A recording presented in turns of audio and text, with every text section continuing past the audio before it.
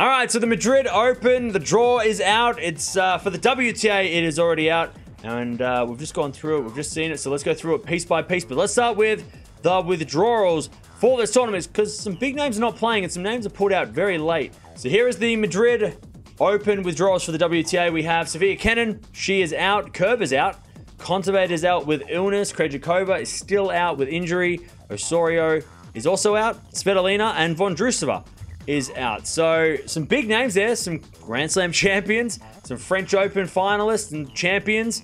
And yeah, very... it's weird. It's weird to see that they're all... How many of them are actually out? Here is the draw. So if you can't read it, I'll just read it out aloud. Swiatek, number 1 seed. No buys in the first round for any of the seeds, which is kind of interesting. So no buys in the first round. Everyone has to play every round, kind of like a slam. Swiatek, she takes on a qualifier in the first round. Winner of that match takes on either Teichmann or Kvitova in the second round. Then we got Konju versus Siniakova. Winner of that match takes on either a qualifier or Raducanu in the second round, who is the 16th seed. So Raducanu versus Swiatek could be a third round. That's tough. You know, Iga gets a big hitter on a faster clay court in Madrid. That could be tricky. Then we've got Raducanu. She takes on Martinkova, which is a rematch of what happened last week or the week before in the Billie Jean King Cup. So that'd be interesting to see. Winner of that match will take on either Kostyuk or Towson in the second round. So a lot of young players in that part of the draw. Then you got Stevens versus Kalinina. Winner of that match takes on either Tomjanovic or the number 7 seed Muguruza in the second round. So, I mean, Muguruza Raducanu is interesting, but I feel like this part of the draw is very, very stacked and there's a lot of unknowns. Then we go to the next part of the draw. We've got Sakkari taking on Keys. That's a very interesting matchup. Winner of that match will take on either Fernandez or Kasatkina in the second round. That's a very fun little part of the draw. Speaking of fun, qualifier taking on Naomi Osaka, who's also in this part of the draw. Winner of that match will take on either Tormo or Pavlyuchenkova, who's back from injury for the first time in a while. So there's a lot of good players in this part of the draw. Maybe we get, you know, a replay of Fernandez Osaka. We've been asking for that ever since the US Open. So maybe we get a replay of that.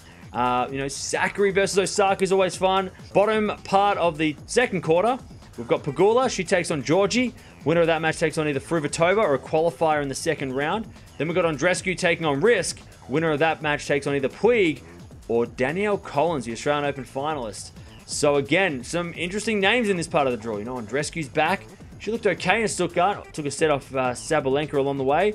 Fruhvirtova, we've seen her over the last couple of months do well. Pegula, Collins, the Americans in this part of the draw. This is, again, a very unknown part of the draw. Who knows what's going to happen? And there's going to be an interesting... Top half of the draw is very, very interesting. I feel like the top half is pretty stacked. Let's go to the bottom half of the draw now. And this is where things lighten up a little bit. Pliskova, she takes on a qualifier. Winner of that match is taking on a quali, because we've got 2 qualis going at it. So a lot of qualis in this part of the draw.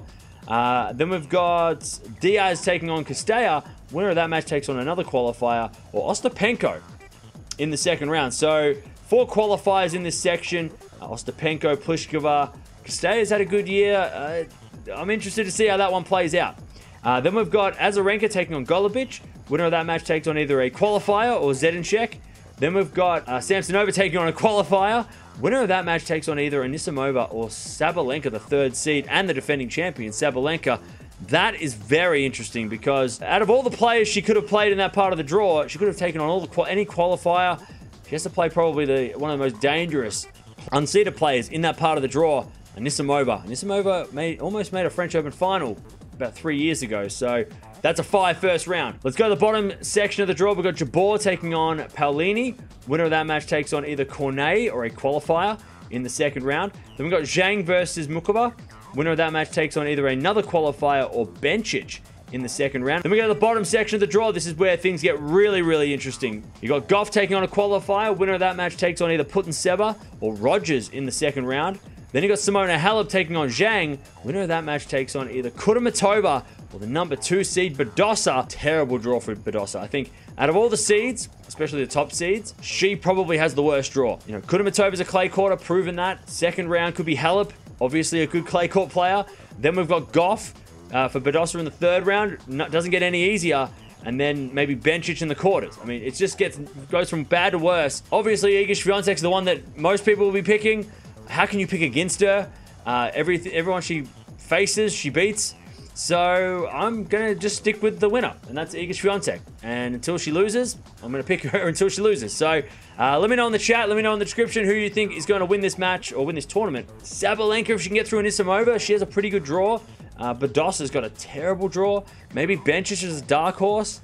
How's Sakari going to look? I don't know how Sakari's going to feel. Maybe even Ostapenko. I mean, you know, French Open champion.